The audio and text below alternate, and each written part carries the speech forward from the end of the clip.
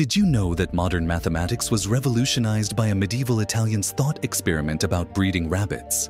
In 1202, Leonardo Fibonacci posed a simple question in his book, Liber Abaci.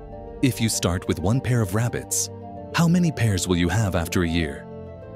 His answer created the most famous sequence in mathematical history. 1, 1, 2, 3, 5, 8, 13. Each number is the sum of the two before it. But here's where it gets incredible.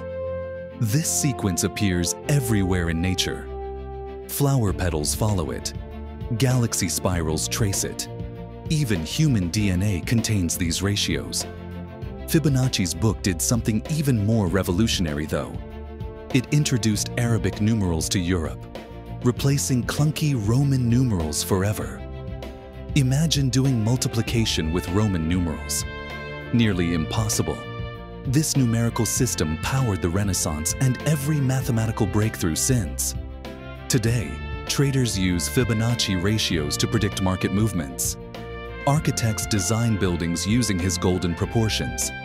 A rabbit breeding problem accidentally unlocked the mathematical language of the universe.